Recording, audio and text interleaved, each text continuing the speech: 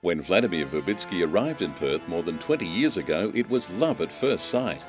The Russian-born composer was touring Australia with the USSR Symphony Orchestra at the time. We arrived first city to Australia in 1986 to Perth. It was absolutely incredible. Everything different. Before long, Mr Verbitsky had developed a special relationship with the West Australian Symphony Orchestra, which he guest conducted for many years, before being honoured with the title of Conductor Laureate in 1997. I love this orchestra. It's part of my life. It's part of my life. It's part of my heart. My heart is here. The orchestra showed its appreciation in return, with Mr Verbitsky conferred Australian citizenship at the conclusion of a special evening of Russian music at the Perth Concert Hall. And whose laws I will uphold and obey. The audience and orchestra joined together in a stirring rendition of the national anthem, while Mr Verbitsky temporarily swapped his baton for a cricket bat in honour of the occasion.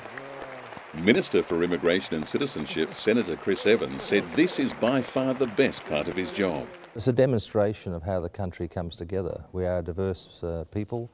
We come from all over the world, and it's important that we have a focus for how Australians can come together, what it means to be Australian, and how we can build our community and our society. Orchestra members also enjoyed the opportunity to celebrate this very special event with one of their favourite conductors. Principal bass clarinetist Alex Miller has worked with Vladimir Verbitsky for 20 years. He is the most passionate, humorous, friendly, effusive man. He's just a joy to work with. Every concert is just imbued with the passion. The citizenship ceremony, a fitting way to recognise Mr Verbitsky's service to the orchestra, as well as his contributions to music in Western Australia.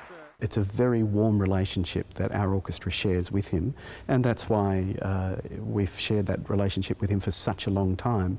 And to kind of honour that tonight with a ceremony where he is pronounced as an Australian citizen is a reflection of that commitment that he's had to us and that we've had to him.